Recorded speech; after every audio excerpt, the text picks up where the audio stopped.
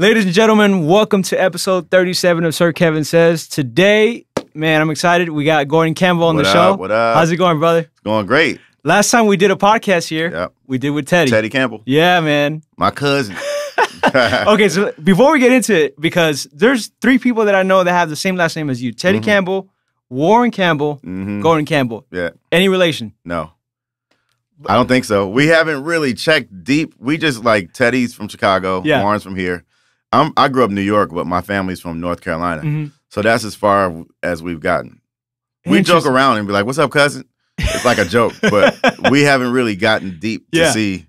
Yeah. So we might be. But all you three produce, right? Yeah. That's funny, man. And That's play so cool. instruments and stuff. Nice, nice. Well, we'll get into it, man. How's everything going? I know the pandemic's been going on. Yeah, man. With everything going on, it's going cool. Yeah? Yeah, it's some, death in the family, and it's death everywhere right now. Yes. So that sucks. I mean, it really sucks. And a couple of my family, like my daughter's aunt, is in the hospital with complications from COVID. So, oh, man. So it's real. It's like a real thing. Yeah. But outside of that, I'm good. I hike. Anybody that follow me knows I'm at Runyon Canyon. I walk my neighborhood. I walk Woodland Hills up in the hill. I walk, like, if not every day, every other day. I would always see Cartaya putting posts up. You guys hiking, like... Runyon Canyon. That's Runyon. I took them to the stairs, too. There's some stairs in Calabasas. That's crazy. 300 and something stairs, and we do them 3 or 4 times up. It's crazy. Oh, my gosh. Yeah. Well, you moved out here in 1993. Yep.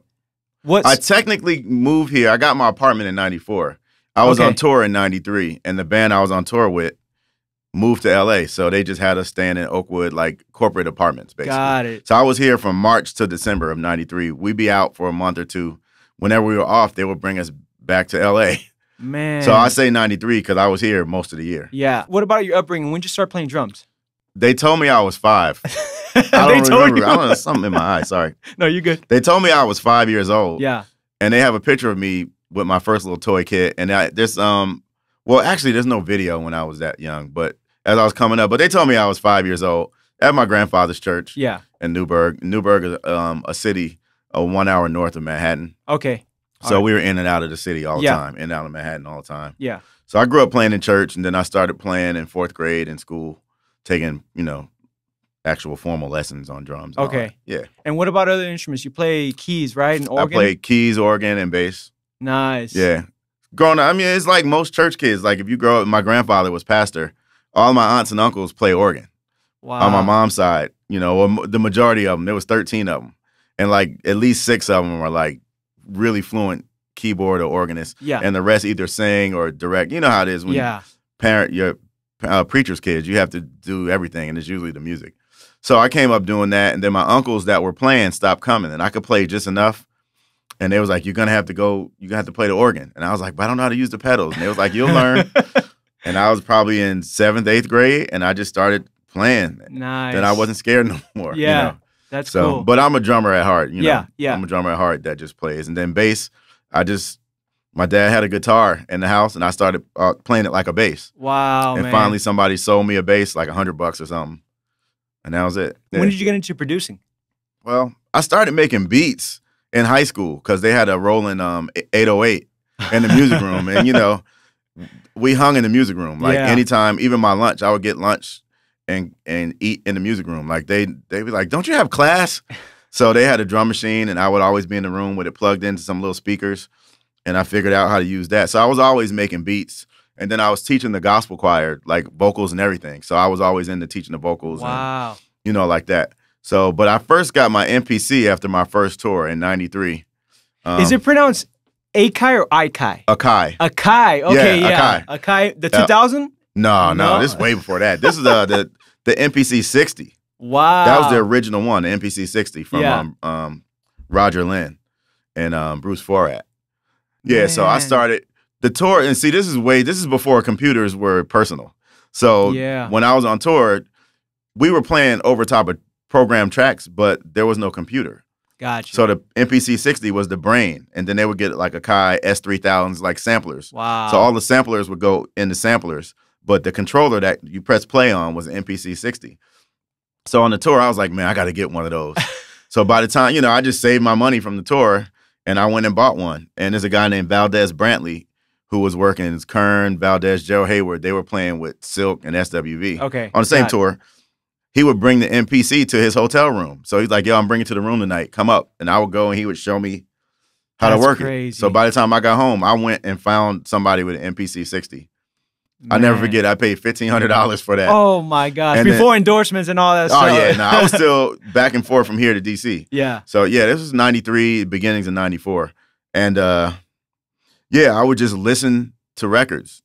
And I never forget, it was a record Chucky Booker produced for what's her name? She was married to Ronald Isley back in the day. Angela Winbush. Angela Winbush. And I love Chucky Booker anyway.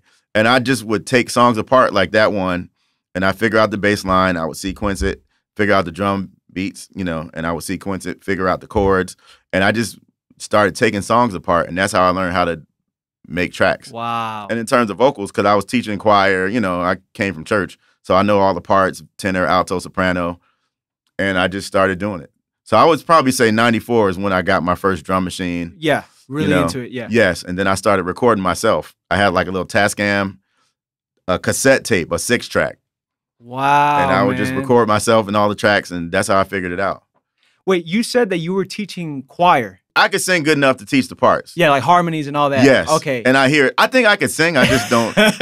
I'm a musician. You know, we don't sing. It's like, but I'm okay. Like on my album, I'm singing a couple backgrounds. Oh, nice. So man. yeah. So I can sing, but more so than that, you don't have to be a great singer to produce a singer. You know what I'm saying? Oh, that's good. You can know the tones that you need. You Yep. can know the energy that you need behind that note, and I know the notes. Yeah. So worst case scenario, I'll play the note on the piano.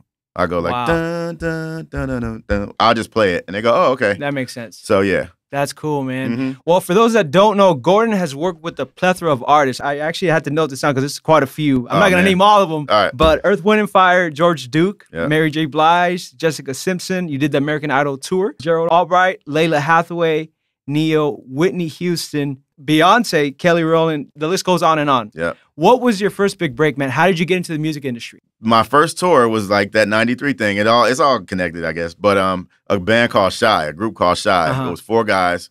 We all went to Howard University together. Okay. And Chris Dave, the drummer Chris Dave, Yeah. we were at Howard together. Oh, He was wow. going to do the Shy gig. They put a song out, and then they just kept calling the radio station in D.C. And we on Clubhouse, what I showed you the other day, Garfield from the group was saying how they got turned down from every record label, and they just got the song released, and it was playing on the station. They just kept calling back, and they was telling everybody to call. The song blew up. They needed a band. They came to L.A., and Chris Dave was going to do it. He got mint conditioned at the same exact time. Oh, my God. So he was like, man, you're going to have to do Shy. That was the literal words he said. Man, you're going to have to go out with Shy because I'm doing mint condition. And I was still in school. I hadn't graduated yet. I had 1 semester left. And I left. So that was my break with Shy from Howard. They moved to L.A. They brought us all out here. We rehearsed. This is back in the day. We rehearsed for like a month and a half, maybe 2 months. Yeah. And on our times off or after rehearsal, we had a rental car. We would go to all the jam sessions and just meet people. And people knew us because Shy was big then. They were triple platinum at that moment, which was big back then. Yeah. And everybody's like, yo, that's the dudes from Shy. You want to sit in? I was like, yeah. And I just started meeting all the L.A. guys. Man. So that was my big break, playing with Shy. A friend of mine, Tim Carmen, who was also from D.C., who moved out here. Yeah. He moved here at the same time we were out here rehearsing with Shy. Wow. So we were all learning L.A., but he started working with Gerald Albright and Lalah Hathaway, and he's worked with everybody from Clapton to Gladys Knight, Marcus Miller. And he was like, yo, the drummer is leaving the Gerald Albright gig. So after I finished Shy. Jumped onto that. Yes. Man. He basically, and the drummer from Shy that was playing with Gerald and Lalah is Lamb Richards, who was from Howard too. Yeah. So it's like a whole Howard University connection. Yeah. You know, he was doing, Lan is like one of them under the radar, been working for like 40-something years, playing drums with everybody. Gladys, Ben Vereen, I mean, literally everybody. Bobby Caldwell. So he left that gig and was like, well, get Gorden, he's cool. And I literally sent a videotape to Gerald. I had done Arsenio Hall with Shy. Nice. So I sent him that, and I think we may have done Jay Leno. So I just sent them because they wanted to see, who is this guy? This is before social media. And they hired me. Wow. So I literally met Gerald in the lobby of the hotel because he was playing with Whitney Houston. The first show I did with him, I met him in the hotel in the lobby heading to the gig. Oh my god! And he liked my playing. I guess I was kind of fearless. I was young and dumb. I was like, yo, I'm about to smash. I'm like, and I learned the music, and you know, and Lalah Hathaway was on that gig. Gerald and Lalah had the same manager, so whatever gig Gerald had, Lalah was part of the package. So I ended up playing with Gerald and Lalah. Nice. For like 6 years, maybe. Wow, that's incredible. Yeah. What's your preparation like? How much time do you have Man, no, ain't no weeks. The most organized gig that I've done where I had like a month in advance, like, all right, I'll start sending the song, is American Idol. Okay. Dave Kochansky was a musical director. We worked together. We met with George Duke. Okay. But then Aaron Spears put me on American Idol because he was doing it. But Dave is super organized. So like a month out, at least a month out, he'll start sending like, all right, here's the first arrangement for this. Here's the sheet music. Most gigs are not like that. Yeah. Most gigs are like, yo, you want to do this gig? All right. Rehearsal start tomorrow. Yeah. You know what I'm saying? So a lot of it is just learning. I listen a lot because before I had a studio, I didn't really have a place. Well, I had it in my house when I bought my house. But before that, I had an apartment. I didn't have a place to practice. And the youngins probably ain't going to know this. But back in the day, if I wanted to practice, I would go to the Musicians Union down. It used to be on Vine by Pro Drums in Hollywood. Wow, man. And you can rent a room out for like $5 for like an hour. So I would bring like just 10, you know, one rack, one floor, and practice for an hour for $10. But outside of that, I would just listen a lot because there was nowhere to practice. Yeah. And I just used my ears and my memory. And from what I learned in school, I would write out, like I call it my little ghetto cheat sheet because it's not real notation. It's more like 8 bars, and then I might write the groove out. Verse, 8 bars, don't forget hit in bar 5. Got it. And so I made it a quick thing where I can just write that out. And for whatever reason, when I write it out, it sticks with me. Yeah, yeah. So, and that's how most gigs is literally listening, make my little note, and write it out. Smooth jazz is different. They have charts. Most of them have like some type of chart. But most of the big pop gigs, you just got to listen. Yep, retention. Yeah. Be able to remember. And that's what church is good for. Yeah, that's good. You know, because there's no charts. You just got to learn. And the stuff sounds like Chick Corea. So the stuff, the pop music is like, oh, that's easy, you know? Yeah. It's more about the feel and the tones of your drums, your cymbals, and knowing electronics. Right. Triggers, right? Specifically triggers. Yes. Can you talk a little bit about that?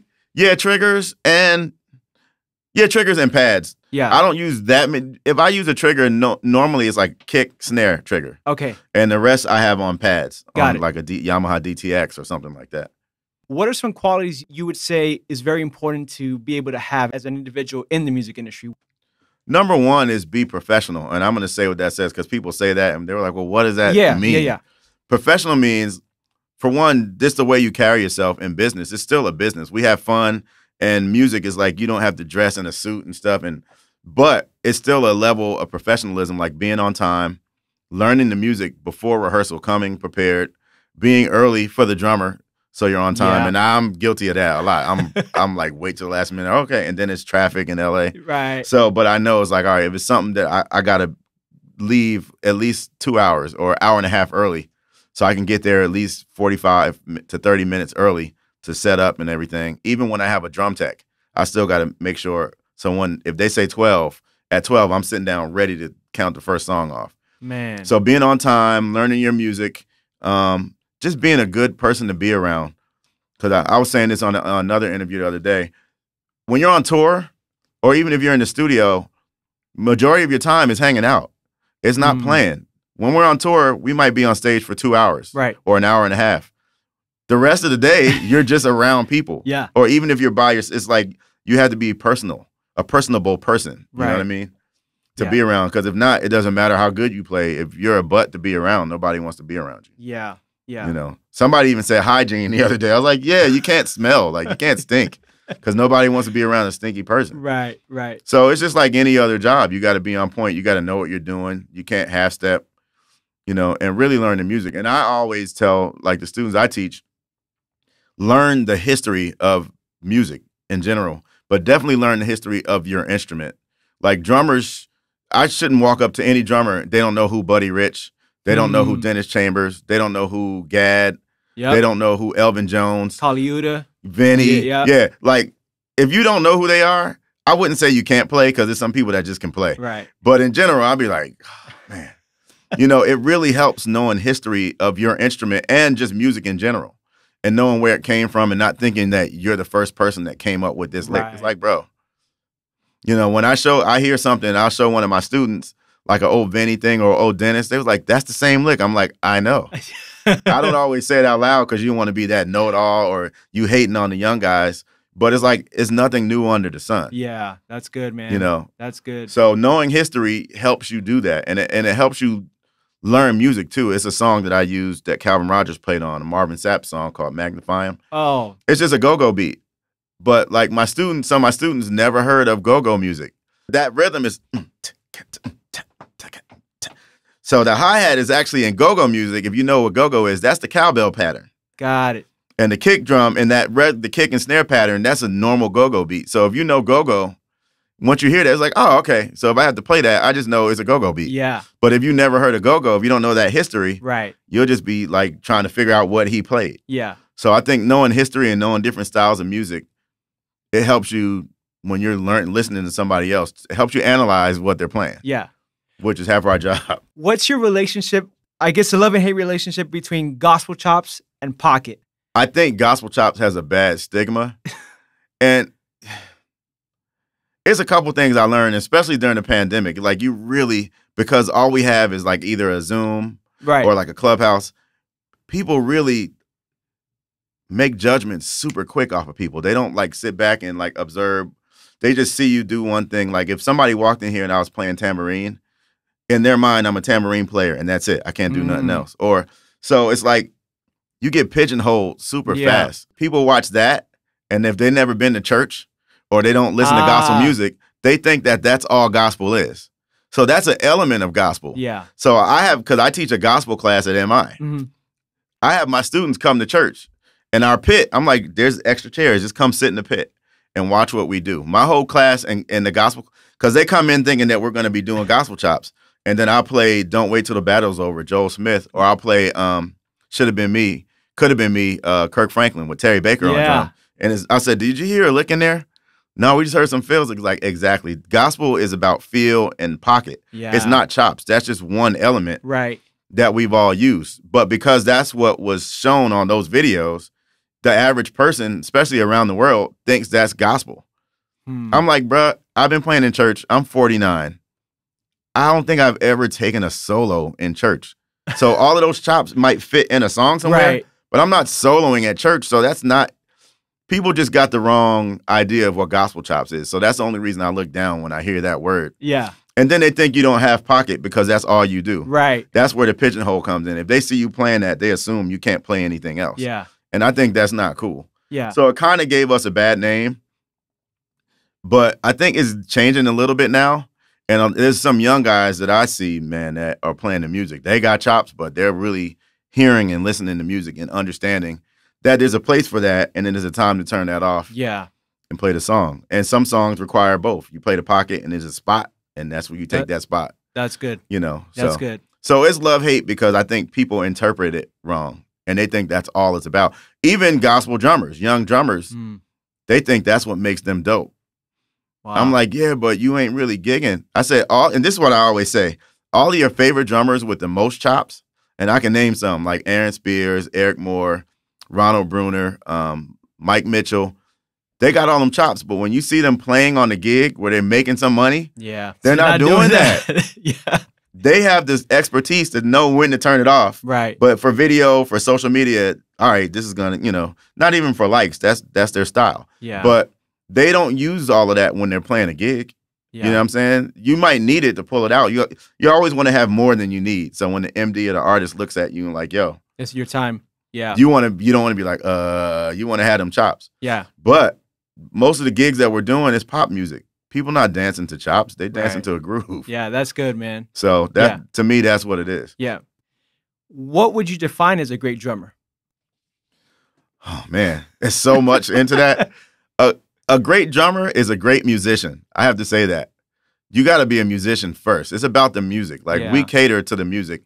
Most of the times, 9 times out of 10, we're the accompaniment for either somebody playing a melody or a singer. So being a full-on musician is catering to the music. Yeah. And I don't know if you know about my DVD. This is a shameless plug. It's old now. Secrets of the Working Drummer. Yes, of course. That's what I talk about. This is the secrets that we need.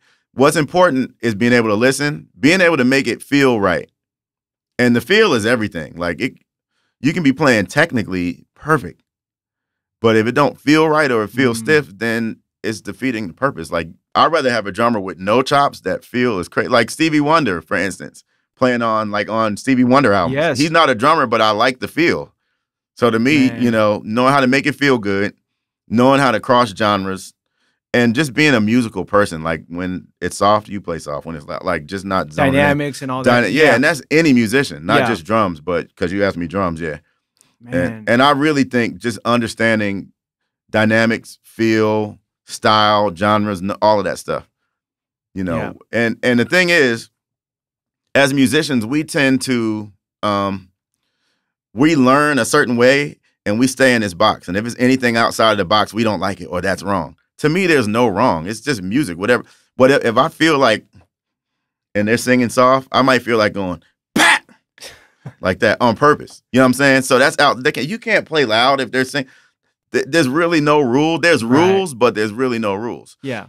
So, but for me, I feel like I know enough to where I could break the rules sometime, and I'm breaking it on purpose. Yeah. You know, long as you kind of know the rules for each style, you can, whatever your heart tells you to do at that moment, you know, and sometimes it's good if you don't know any rules because you're just playing from your heart and your feel. And that's really what music is about. It's like getting out what's in your body. Right. And it's not always hokey or like in a box. Yeah. You know? Exactly. Yeah. So I think I think that's what makes a good drummer, really being a good musician. That's good. That's good. Who would you say are some people that continue to inspire you? Quincy Jones, off the top of my head. Oh, man. Yeah.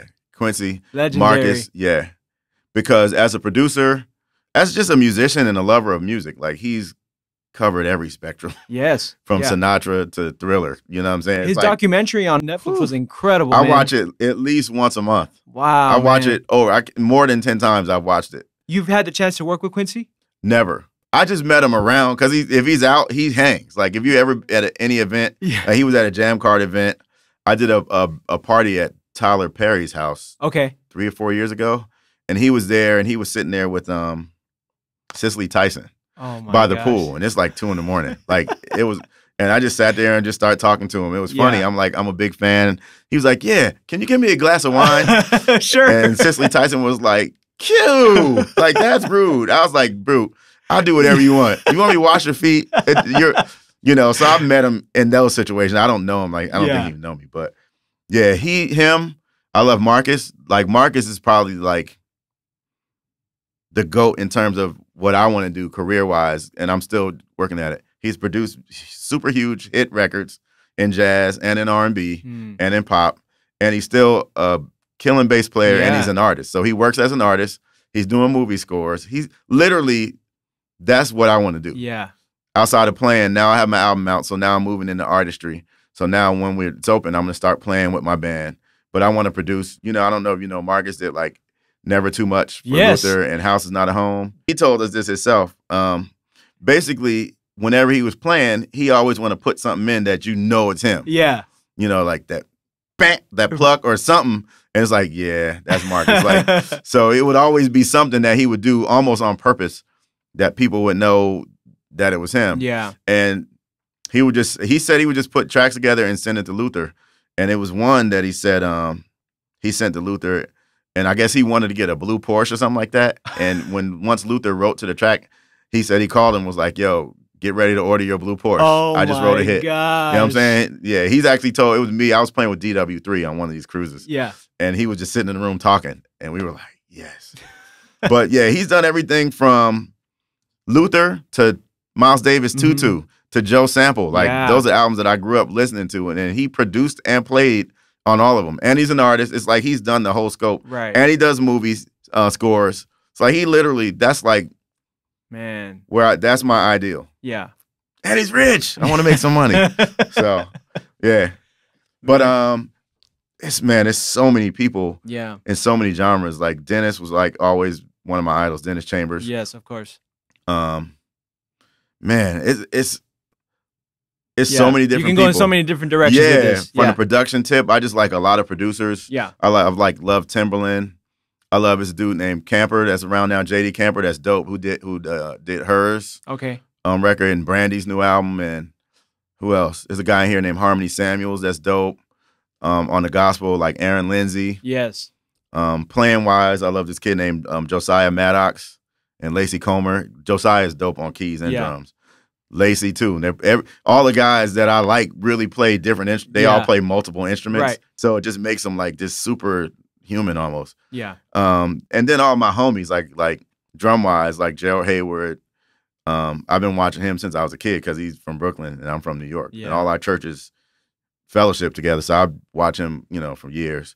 Like Aaron Spears, of course, Nissan Stewart, Chris Johnson, Calvin Rogers, Teddy Campbell. Yeah, like man, it's so many of the homies that's killing. It's like I feel bad because I can't remember them all. Sputsy, right? Yeah, it's like my bro. Doobie Powell, it's like my bro. Like a lot of us grew up Church of God in Christ, so we've been knowing each other since we were kids. Like going to conventions, and we would always be around the drums, like hanging around. Like we would bring our stick bag and be walking around the conventions, like just waiting for a chance to play. So we literally been knowing each other almost 40 years. Man, that's incredible. Yeah, since we were little kids. Yeah. Mm-hmm. How important has faith played a part in your journey? Faith is everything, man. Literally, like just the room that we're in right now. It's like I didn't necessarily have enough money to pay for this room when I got it. It's expensive. It's more than my mortgage for my house each month with no steady gig. And when I got this room, I had decided to quit touring. I had done American Idol, and then I did Phillip Phillips, who won Idol the year before. Yeah. He was out with John Mayer. So 2013, I was playing with American Idol and Phillip. I was going back and forth. And I was like, I ain't touring no more. I'm over it. Like, I need to do, and I wanted to produce. So the fact that I got this room, I was just like, yeah, start making it happen. God, yes. That's faith. Because I have enough space in my house to put this in there. I had it set up in my house for years. But I was like, I need to be more professional. I need to look a certain way to get the production that I want. And I need to be in North Hollywood or in the area where everybody's at. Exactly. So faith is everything. Like, that's what we're built on. I mean, that's how we got through the pandemic. That's how everything. Yeah. Yeah, without that, we'd be swole. Yeah. And there's still some days I'm like, all right, I don't know how I'm going to make it through this, but faith is the only thing. Like, all right, I'm going to close my eyes tomorrow. Hopefully I'll wake up and I'm going to just do what I got to do. Yeah. So, yeah, that's everything. How long have you been at your church? Faithful? Yeah. 20 years? 20 years. Yeah, maybe 21. Oh, my gosh. Yeah, I started filling in, I think it was 1999. Did somebody invite you to the church? Yeah, and I played organ. That's the funny thing. Yeah. Bishop Omer, I play at Faithful Central. Bishop Omer had gone to Chicago, and he brought the choir and the whole band. So they were scrounging to just find a few people to fill in L.A. They had some people because we have like two of almost everything at the church for different services. Yeah. So but they didn't have nobody on organ. And Sekou Bunch called, like, yo, what are you doing tomorrow? I was like, nothing. You want to play organ at church? I'm like, all right. I need the money. It's Faithful Central. Here's the address. So I went down. It was a Saturday, and I was at the shop getting my Honda fixed, my car fixed. And once it was fixed, I drove down to Faithful, met the people, and I played. A guy named Donald Taylor, who had a choir called LA Mass Choir. Okay. Stayed home. So he was directing the choir that day. So afterwards, he came and was like, thank you for filling in on organ and whatever. And Sekou goes, he's really a drummer. Like, you got to hear him on drums. Yeah. And he was like, oh, okay, I'm going to have to get you to fill in. So they start calling me to fill in. And then actually a couple times, he was like, yo, you need to play here. And I was like, nah, I don't want to play at church regularly. I've been playing at church my entire life. Yeah, yeah. In Howard and D.C. and in New York. I was like, I'm cool. I'll fill in when you need me. Come on, man. So the drummer, who was a friend of mine, there was two drummers. The second drummer, the guy Donald calls him, like, yo, I need you to do this. I'm like, what? And I probably shouldn't say this. He was about to get let go. Okay. And I was like, no, that's the homie. Like, no. He said, no, he's out if you come or not. So at that point, I was like, well, if you put it like that, all right. Yeah. So, and that probably was 2000 or 2001. And I've been playing there ever since. Oh, man. Yeah. Long story, longer. Yeah. But yeah, I've been playing there ever since. But I played organ the first time. But that church, they take care of us. Like, they're cool. A lot of churches, if you go on tour, they'll fire you. I've been gone for a year, as long as you got a sub, you're good. Yeah. Yeah. They're calling you like, when you coming back? We miss you. You know what I'm saying? Yeah. They get it. And actually bishops, the whole church's thing is building champions for divine deployment, which means we're building you so you can go out in the industry. They're not saying don't go out in the industry. No, we're supposed to be out there and being a light in front of people. Yeah. So they welcome that. They're cool with that. As long as it's a sub and long as you don't not neglectful, somebody's there to fill that spot. Maintaining your testimony. How important is that to you? Yeah, man. For me, it's just my life. Like, I don't think about it. I just am. You know what I'm saying? And I heard Teddy say this one time, like, somebody asked, how do you play secular music? And like people that's in the gospel or in the Christian scene have a certain idea of what it is to be on the road. I've actually seen worse playing gospel gigs than I do when I'm playing like R&B, pop, or just secular, what they would call secular. It's business. Like, you do what you're supposed to do on stage, and when the gig is over, you do what you would probably do at home anyway. If it's smoke or drink, you're going to smoke there. You probably do at home anyway. So it doesn't matter who you're playing with. You're going to do what you do. So, but the thing is just doing you, whatever you feel comfortable. And for me, I do some stuff, but I have a moral compass because I grew up with a certain, so I ain't going out too far, you know? So I'm a chill. So, but I just am me. And it's funny because I don't think about it, but people are like, bro, you've been the same ever since I met you. Like, you super consistent and whatever you, and I was like, because I'm not faking or I'm not trying to impress anybody. I'm just doing me, trying to pay my bills, trying to play some good music and have some fun. Yeah. So that's how I look at it. Yeah, that's good. Yeah. Any other passions? Maybe I like not to related walk. to me. You like hiking? Yeah, I do. Honestly, it's like, I don't know if that would be considered a passion. Like, I'm getting older. I'm 49. So it's like diabetes and stuff. I don't want to have it. So it's like, and if I don't, I got to stay in shape. And I still eat, but walking balances it out. You know? So, and I do a cleanse, like I'm about to do one now, a 20-day, like no cooked foods. Is it like the Daniel fast? Are you doing something It's similar? actually like that, but it's not. It's called D-Herbs. So I usually coincide it because our church is doing that now. They just started last week, and I haven't done it. So, because I know I'm going to do my cleanse. So I kind of do all that. I cleanse myself from all of that. I kind of fall back from social media. Yeah. I do that twice a year. Oh, wow. Yeah. So it's 20 days. It's called D-Herbs. It's actually a Black-owned company in Atwater Village. Yeah. And it's 30 pills a day and a gallon of water a day. Oh, my God. But it's like, and no cooked foods for 20 days. It's all fruits and vegetables for 20 days. Oh, man. But I lose weight. Whatever's going on in my body, like, clears up. The toxins come out. And I feel better, and then I put them back on. Sorry. I tried it, but it's like a restart. You know what I'm saying? So once I'm done, I'll go a good couple of months where I'm like really just restarting my body, and I'm still trying to find that space where I can just eat like that all the time. Yeah. I haven't gotten there yet. Yeah. So I fall back, but if I do it twice a year, it restarts my body. Like, that's cool. Yeah. That's great. That's great. What are some things that you would teach if you could, curriculum-wise, that isn't taught in the school now? I got a whole nother thing that I'm going to talk about in 2 seconds. Go ahead. But what I do teach at the school, and I think it's kind of cool because I used to do clinics at MI, and the chair of the drum department was like, do you want to teach here? I think he liked the way, like, as I'm talking to kids and shaking hands at the end of my clinic, he like went through them like, dude, do you want to teach? I think he liked the way what I try to teach is practical application before we get to anything outside of music.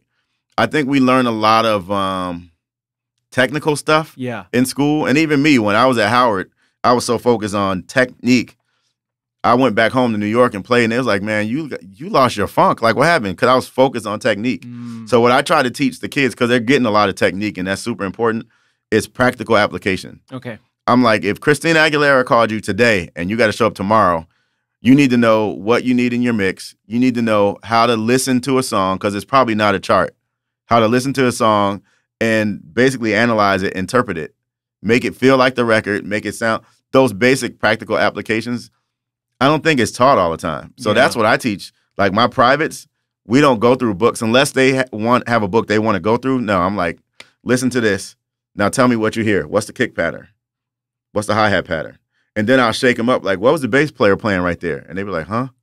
Like, they didn't even think about that. But playing live, you got to play with the bass player. Right. You got to play with the keyboard. You got to lock in. All the parts are interlocked.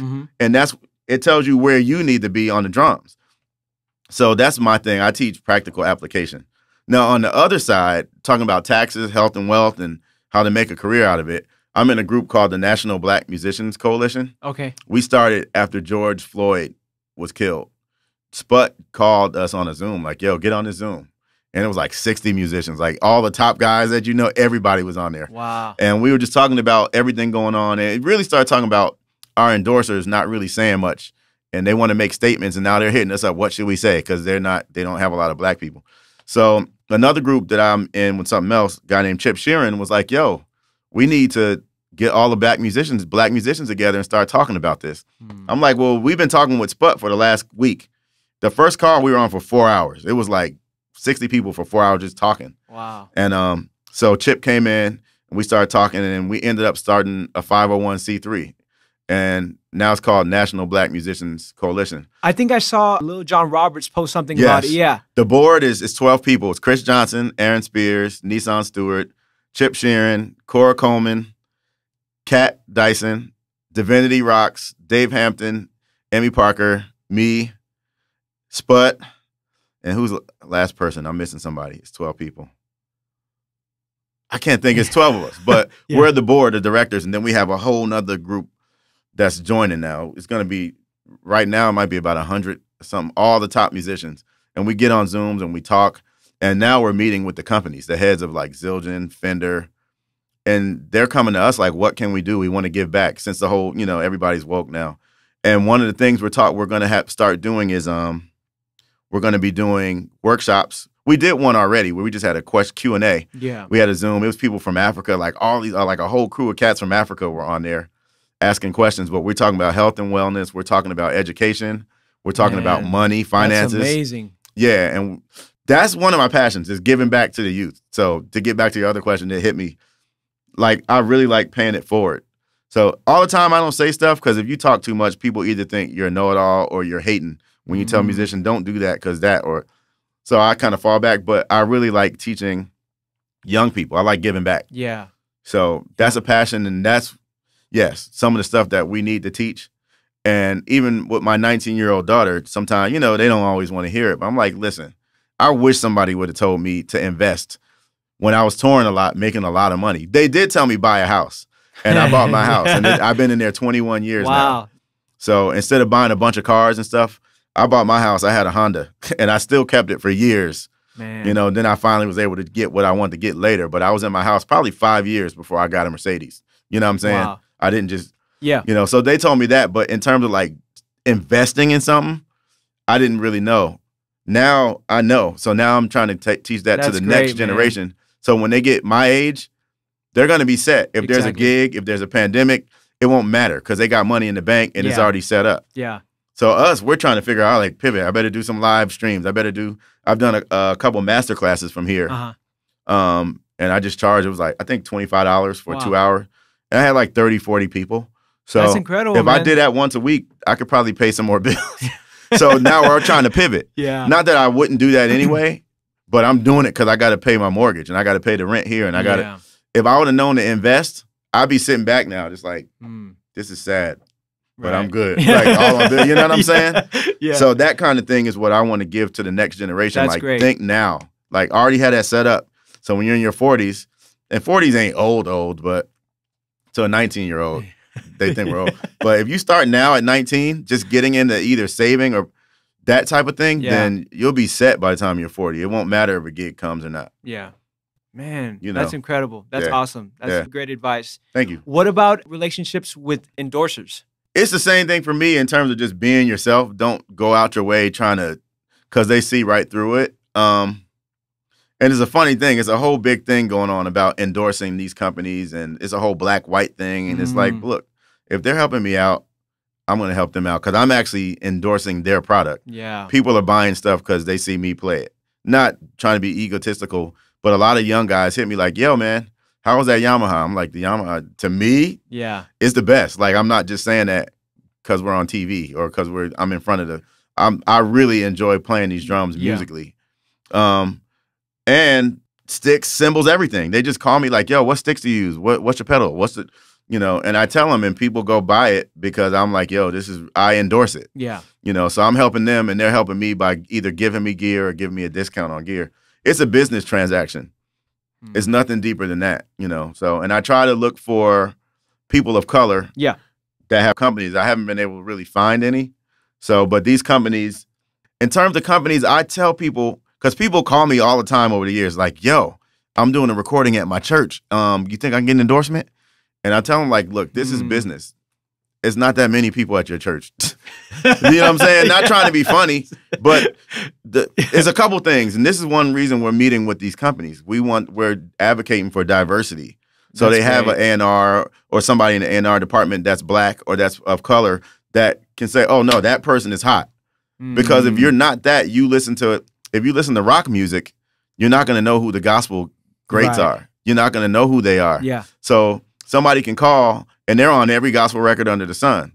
But if that person doesn't listen to gospel music, they're not going to know who you are. So it's like, don't take it personal. Understand that these people in these companies are not necessarily listening to the style of music we're listening to. One year, I was talking to somebody at I'm not going to say the name of the company. And he was like, oh, who you going out with? I'm like, I'm going out with Neyo. And this is when his first album came out. He was big. The tour we did was Chris Brown, Lil Wayne, Neyo. And I was an MD for Neyo, like bro. And he was like, oh, okay. Who's that? He didn't even look, and to contrast that, I was on the phone with Shure Microphones and I was telling him the same thing. And he was like, oh, I don't know who that is. In mid-sentence, he looked it up and was like, oh man, he's huge. Like, what do you need? You know what I'm saying? Wow. So I had to understand that they don't always know who we are. So go in it, understanding that it's a business transaction. They're not going to give me stuff if they don't feel like I can help them sell stuff. Ultimately, the company is trying to sell something. Yeah, yeah. So if I'm not in a position to help them sell something, they're not going to want to give me nothing. So I don't take it personally. I just look at myself and like, I got to get a bigger gig. Yeah. So I want it, so they're calling me, So understand that it's a business transaction before you go hit them up. Understand that a lot of them, now they're looking at social media. At one point, they were reading the charts. Like if the artist you're playing with is like top 10 or whatever, they know that you're going to be out touring, that people are going to see their product because their end goal is to sell product, to make money. So understand that, go in it, understanding that. I would tell people if you're doing TV or any kind of concerts in front of large crowds, always get video of you playing that piece of instrument in front of lots of people because that's what they want. And that will help them, even if they don't know who you are or who the artist is, right. That'll help the company go, oh man, this dude is really, so visual. Now they look at social media. So get your social media game up. Like me, I don't post a lot, but all my friends that post playing a lot have 100,000 followers. Yeah. You know what I'm saying? I got 13,000 followers. And I keep telling myself, I need to post more. Like when I'm cutting, because I cut every couple of days for somebody, I should just record myself cutting and get my YouTube up. Yeah. I forget because I be in work mode. Like, all right, let me knock this out because I got to, So get your social media up, understand the business, and really wait till you get a big gig. Like, other thing is develop a relationship. What I tell people, two things. For one, don't just get an endorsement to say that you have an endorsement because you're going to end up endorsing something that don't sound good or looks whack or you don't like playing it. Whatever you like playing, stick to that and stick to that and just develop a relationship with them. So I'll introduce some people to some companies and I'll be like, look, they're not going to give you nothing free right now, but just tell them who you are. Say, I enjoy your stuff. I don't mind. I'll buy a kit at a discounted rate. Yeah. Or can I buy a kit? Because now they know you. Now you're on their radar. And just keep working.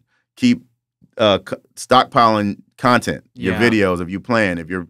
And the more they see, they can be like, oh, wait, this dude is like, legit. Yes. And I see people that on their first gig, if you get a first gig like Kendrick Lamar or like her that's playing with everybody, you're just in. They're just going to give you a deal. Right. But if you're not, they want to see that you're going to have a track record. I know some people at some companies like, yeah, that's cool. That's a big tour. I'll send them some stuff, but I want to see his longevity. Is he just doing this tour and that's it? Because I don't want to sign him to this deal and he does one big tour and then he don't play with nobody, but he still wants free cymbals. Yeah, one and done deal. Yeah. So some of them are like, no, I'm going to, and I've seen them lose some real big guys because they didn't have that vision to see like, no, this dude's about to be. And they just said, I like him, but I'm just going to hold off on signing him right now. I'm just going to wait. Yeah. And they didn't want to wait and they went and signed with another company.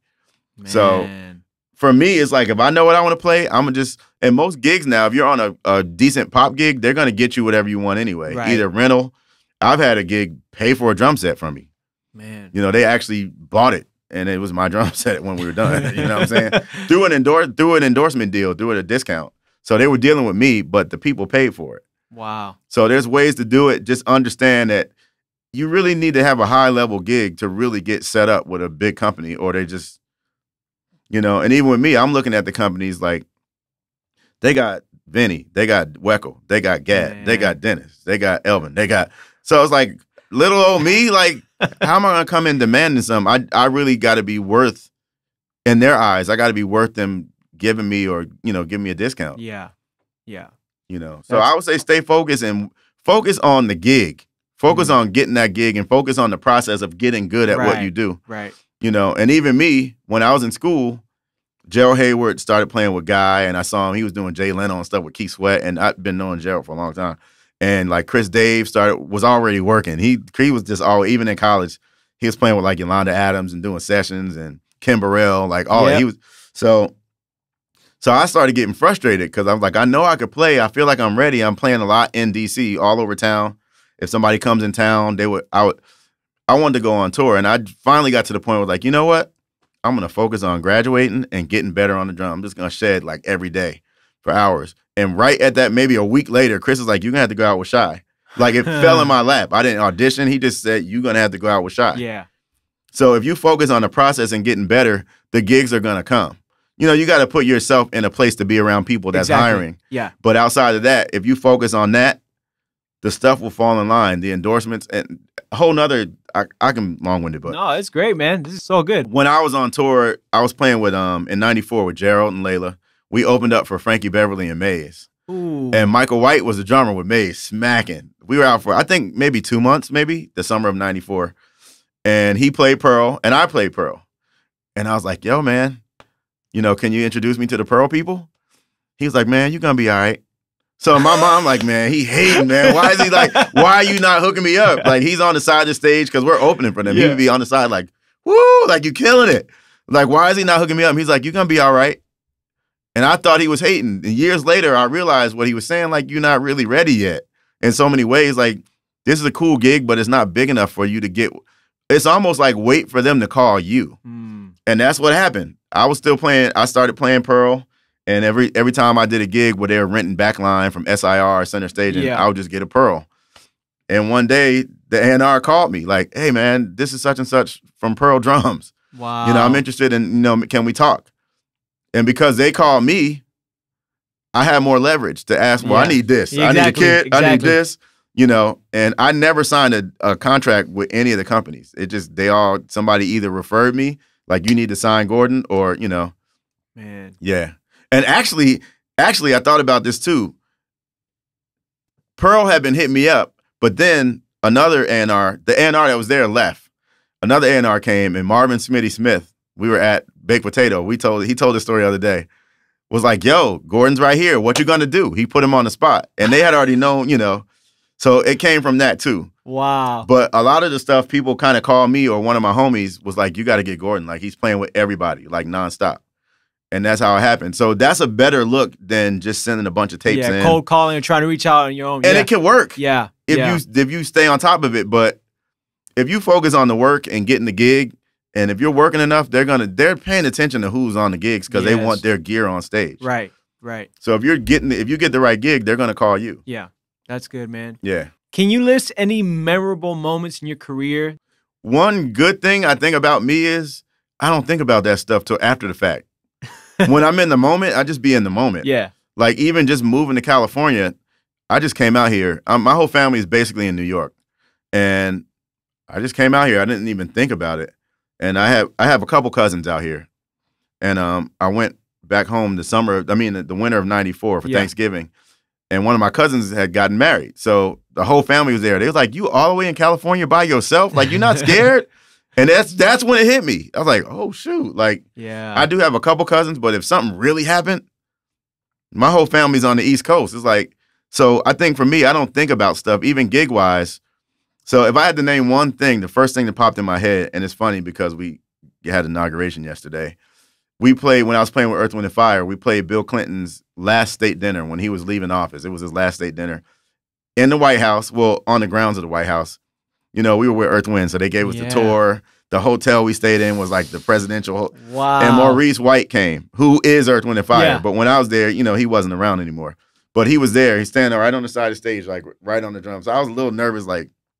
That's Maurice. Yeah. So that was a moment that was like surreal. Like, yo, I'm at the White House and Maurice White playing with Earth, Wind, and Fire. And Maurice White is literally standing right there, like watching me play. Man. That was surreal. Yeah. So stuff like that. But most of the stuff, I just do it. And then I look back at it later like, yo, wow. I just played with George Duke for like 10 years. Yeah. Like, what happened? Like, I just kind of do it. So how was your experience like with George Duke? That was amazing. Because George, man, that's like one of my mentors. If you look in there, it's a picture of me I just saw with it. George. Yeah. Listen, George is so super cool. He's another person. I like variety. So like I said with Marcus and Quincy, George has spanned every genre of music. He can play straight ahead. And a lot of people don't know because most of his albums is like more synth, program based with the live band and stuff. But he can play straight ahead. If you listen to his old stuff, he was strictly a piano guy. He did stuff with Zappa too? Then he got with Zappa. Oh that's what I was going to say. He told me Zappa was the one that got him playing electronic keyboards. Because, you know, jazz purists is like, nah, I'm a piano player. Right. I play piano. Yeah. I don't play synthesizers and all that. And that, you know, back then, they weren't big like they are now. And he said Zappa's the one that got him playing like Whirlies and Rhodes and Moogs. Yeah, so George literally, any one of his shows, we'll play a straight ahead tune. We'll play like a gospel feel tune. We'll play like an African type tune. Then we'll go to the funk and play freaking Reach For It or something like that. And then we'll do a Zappa tune that's in like 13 or something in one show. Yeah. And he would always say, like, get ready. I'm about to take you on a musical journey. Like, do every style. And that's me. And that's my album. My album, every song is just totally different from the next. And he was just carefree. You know, I was able to play on his last album. He called me for 2 or 3 albums, but I would do George sometime. And then when the summer came, I would do a big pop tour, like the arena joints. Yeah. So he would call me. He called me for 3 of his last albums, and I did the last one because I was always on tour. Yeah. But I'm like, where's the click at? When we started, and he was like, count it off. I'm like, where's the click? And all you hear is, and you couldn't see him because he was in another room. He was like, ain't no click. You the click. Count it off. And that, he was like, man, I've been playing with clicks all this time. I'm tired of that. I just want to feel. Yeah. And the biggest thing I learned from him was it's emotion and it's feel and it's a spirit in the music. It's not technical. And that's what I got from him. All of this technical, and it's got to be this. And he was like, man, just play. One song I played called Ashtray on it's called Dreamweaver album. He left the studio. It was nothing there. It was just like maybe a little bass line or something. And it was just me and Eric Zobler, who mixed my album, shameless plug. He was George's engineer for like 30, 40 years. And he was like, I got to go to the post office. I'll be back. You know what to do. Just play, and I'll build around you. He literally left me by myself with the engineer. And I don't even know, I can't remember what the skeleton was that I played on. And now if you listen to the song Ashtray now, you'll hear it's all, he played everything, the bass, the synth bass, the horn, he did it all by himself. Wow. I think Jeff Lee Johnson played guitar, and that was it. So he was just like, Brand, just play, dude. Like, even the first gig I did with him, I was subbing for Teddy Campbell because Teddy was doing it. And he was doing Britney. So he actually was like, can you sub? And I ended up just staying with George, and Teddy got with Ricky and all that. Yeah. But the first gig rehearsal I did, I went to his house, brought kicks in their hat. We went over like 2 songs. I'm like ready to play like the fusion stuff. And he's like, man, you got it. I'll see you at the airport. We did like 2 songs. He was so like, man, you got it. Nonchalant, yeah. Yeah. But the music was dope. And if it was whack, he would say something too. Like, you can't be whack. But it wasn't where I felt like, oh my God, I'm scared. I've been on gigs where I'm so tense because I want to play the beat and I just don't, it don't sound right. Yeah. And he made me feel comfortable and made me realize it's about the spirit. Like, if your spirit is good, you don't have to be the best player. Right. That hump and that vibe is right. Yeah. That's everything. That's all you need. Yeah. So that's what I learned from him, you know, and just some recording techniques and stuff like that. But mainly it's about that vibe, baby. It's like, that's it. Yeah, that's good. You recently came out with a new album, Conversations, right? Conversations. What inspired that? People telling me to do an album. That was it. Seriously. I didn't want to do an album. I want to produce. Like, I'm a producer, you know, and a lot of people don't know because I've been playing drums more. Drums just happened. And people kept calling. It was fast money. And I've always produced for so many years. I'm on a couple records, but I haven't had like a song that just hit and everybody, oh, you produced that? So even to this day, even with this studio, people still don't know that I'm an actual producer. Like I do vocals. Yep. I can do arrangements. Even the stuff marketing playing, I arrange the horns. Man. I do horns. I do strings. I can play I'm a producer. That's amazing. So I wanted to just stay home produce. I had a band called E&G Band with Ethan Farmer. That's the E and I'm the G, Gordon. And we had Eric Walls, Eddie Brown, Regiment Horns. And then depending on the day, either Rowland Garcia on percussion or Taku Hirano. Got it. So on percussion. And then a girl named, she goes by Apollo Jane. Denise Hudson was singing lead. So that was our band. We would play around town. So I was like, if I do an album, we doing a band album. Because Snarky had just come out. Robert was already out. Glasper doing his thing. And we have a mixture of Snarky, Robert, all of that. Yeah. And everybody was busy. Regiment was out with Justin Timberlake for like 2 years. Ethan was with Lionel and with everybody. Eddie Brown was out with Stevie on Songs of the Key of Life tour. Everybody was there. Eric Walls was out with everybody. So it was just like, and my friend who I talk to every day, one of my best friends, Tyrese May, was like, you need to do an album. We would literally have arguments like, I don't want to be an artist. You should do an album. I don't want to be an artist. And we would literally like, hey, I'm going to call you back, dude. Yeah. I'm not being no artist. And then Paul Brown, who's another huge smooth jazz producer, I do a lot of tracking for him. He came, we were in the room next door cutting, and he came over here because I'm like, I can cut drums here, and he wanted to hear what it sounded like. So whatever song he played, I sat down on the piano, and I just started playing. And he was like, wait a minute, play that again? And I started playing. You think you can redo the piano on this song? He said, that sounds better than the piano player I paid to do it. So I ended up playing bass, synth bass, piano, and live drums. Wow. So he lives down the street. So I went to go pick up my check after I sent him the track. He said, you ever think about doing an album? He said, I'll play on it for free. Just call me. Because, you know, he's an artist too. And all right. And then 2 or 3 other people. Terrace Martin. Yes. Every time I saw him, he's like, bro, you need to do an album. Like every time I see him at an event, bro, like, what are you doing? So I was like, all right, I'm going to do an album. You know, and that was the inspiration. People yelling at me. Tell me to do an album. Who were some of the people you had on there? You had Sheila E. Oscar Cartaya. That one song is called Song in 6. Sarah Reich, tap dancer. Yes. Kamasi, Terrace Martin, Alex Isley, PJ Morton, BJ Chicago Kid, B Slade, man. Gene Noble, Nika Hamilton, C-Town Horns, yes.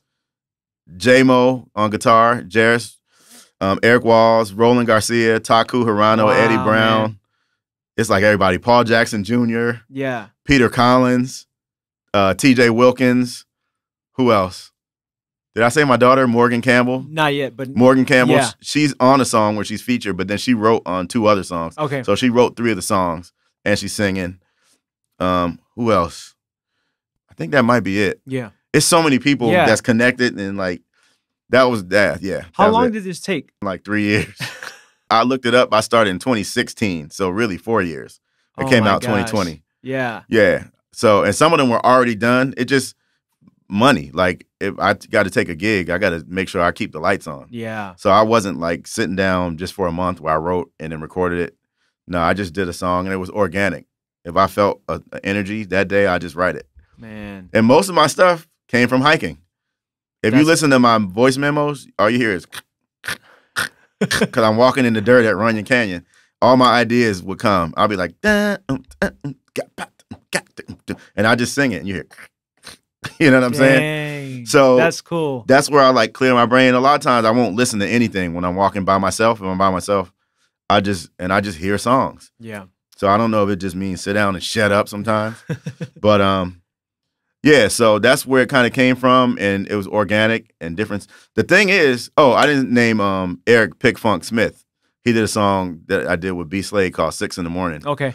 And C-Town played on that song. Yeah. Man, dude. Dude, I love C-Town, man. Yeah, those are my dudes. They're those are my amazing, dudes. Man. I met them playing with DW3. With Siono? And, yeah, Siono told me he found them playing in front of a pizza place in West Covina. I was playing that gig. Really? I was playing that gig, and Siono came because he's friends with the father of the artist that I was playing for, Anthony Alexander. Okay. And so he showed up to his pizza joint in West Covina. Yeah. And so they had like a half-hour conversation. Really? And then we never saw him again. They stopped doing our gigs.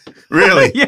That's crazy. Oh, you never saw C-Town again? No, because every time we'd have a gig, they'd be busy doing something with Siona or DW3 or Spaghettinis. Yeah, Spaghettinis. So, and I fill in down there. I would fill in for either Streeter or Wallace. Yeah. And who was playing drums, and I was like, who are they? Yeah. Because they were just parts. Like, and they had some people have the chops and some people have the this, or some people can, but it's a certain thing about a feel. Just know how to get that feel and playing together.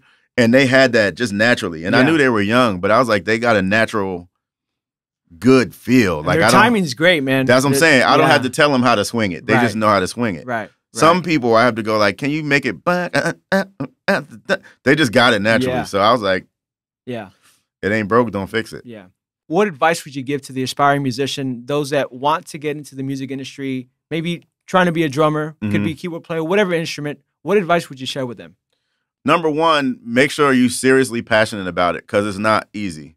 Like, and I was telling somebody yesterday, my family, they think like I'm rich and famous because every time they see me, I'm on TV playing with somebody famous. But I'm like, are you thinking about them 3 months that you didn't see me at all?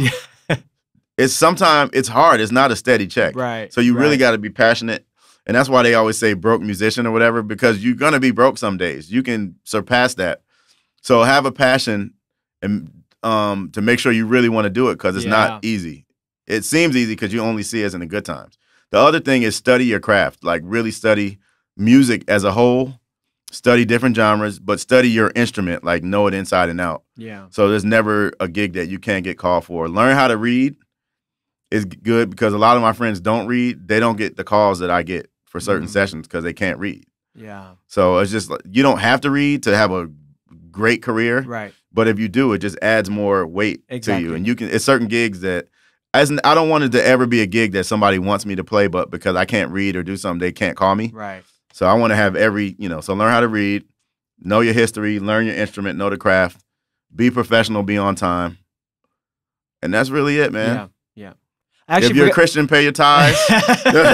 You know what I'm saying? Yeah, bro. It really works. Yeah. It really I believe works. that. Definitely. Yeah. More than anything, that's a spiritual discipline, right? Yes. You know, to give back to your church. And obviously, God's going to honor that, open the windows of heaven, as they say.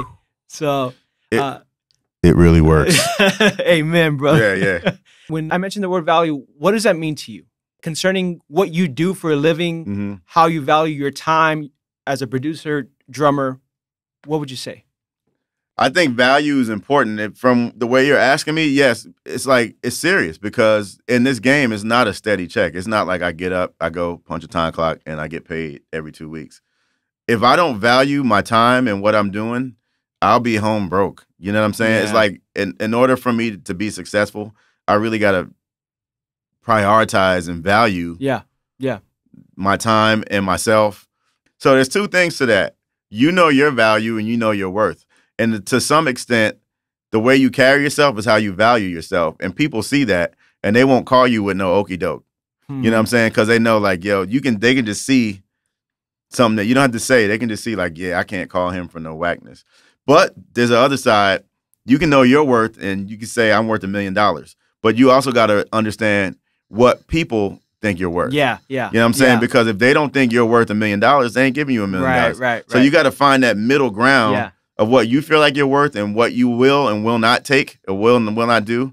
And then you got to think of what they're going to give you and what's the highest they're going to give you. Yeah. So I don't always negotiate stuff. It just depends on the feel in terms of taking a gig or not, or production or not.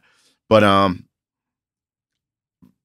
it's really, you got to value yourself, but understand how they value you. And some people might not know who you are. They might not know your resume. You know, some people, I prefer that, if it's coming from production side.